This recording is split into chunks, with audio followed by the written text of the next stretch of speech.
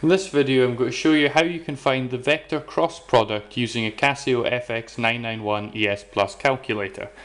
And the best way to show you how to do this is just do an example.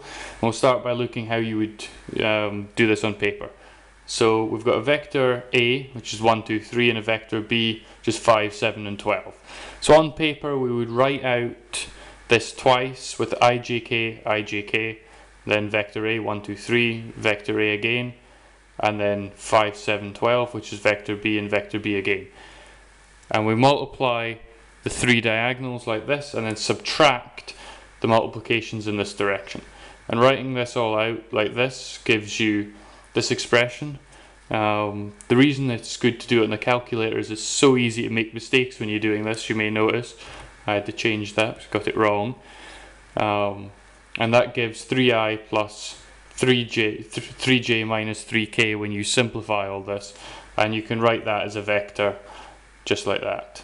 Ij and k are unit vectors. So let's look at how you do this on a calculator. So bring calculator in here.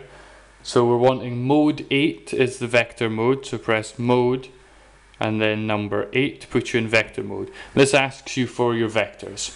So we've got A is 1, 2, 3. Let's enter matrix, vector A, and there's 3 elements, so we're going to choose 3, and then 1, 2, 3, and then we press shift 5, then data, and now we want vector B. So that's, once you've entered vector A, press shift and 5 and then data. And this gets you here. So we've got 3 elements again in matrix in vector B.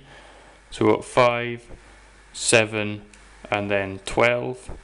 So now we've entered this. We need to save this to the calculator's memory. The button for saving on this calculator is the AC button, which is here. So press that. That's now in the calculator's memory. So now what we need to do is get the calculation. So we need to input vector A times vector B. So to get to the matrix, the vector menu, I keep saying matrix, but I mean vector. So shift 5 puts us in the vector menu. So we can access vector A by pressing number 3. That puts vector A here. And then we want times, that's the symbol for a cross product in this case. So press shift 5, that gets us back to that menu. And we want vector B, so that's number 4. And then we press equals, and that gives us 3, 3 minus 3 exactly as we expected.